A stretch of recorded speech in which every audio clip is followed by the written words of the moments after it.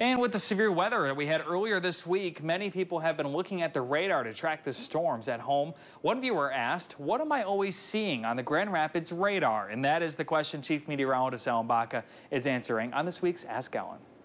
I love this question, and thank you to Josh for sending us this example. So this is a look at the radar, and if you look closely, you can see how the center radar site is a tiny little circle, and you have a beam shooting off to the north-northwest up into Hart that's kind of blank. If you pay close attention to weather reports, especially on stable days, you'll notice that that beam always shows up.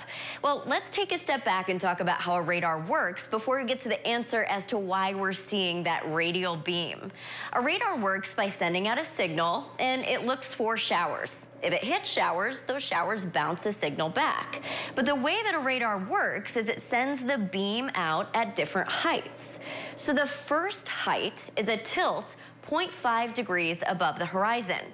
This tilt of the radar beam sends the beam out into the atmosphere, and near the radar site, it's pretty close to the ground, but as it gets further and further out into the sky, it ends up gaining elevation.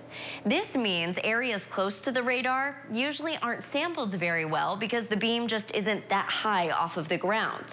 Now, as the radar goes around, it'll start with 0.5 degrees off the horizon, and then each new scan is slightly higher than the last. For example, 0.8 degrees above the horizon. Then it will repeat and repeat.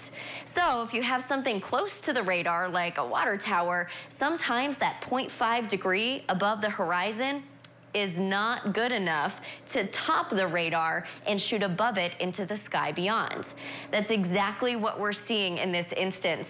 There's a water tower just to the northwest of the airport, and it's the problem. It's so tall that the lowest two scans of a radar end up hitting the water tower and creating that blockage clear across the horizon, even to Hart.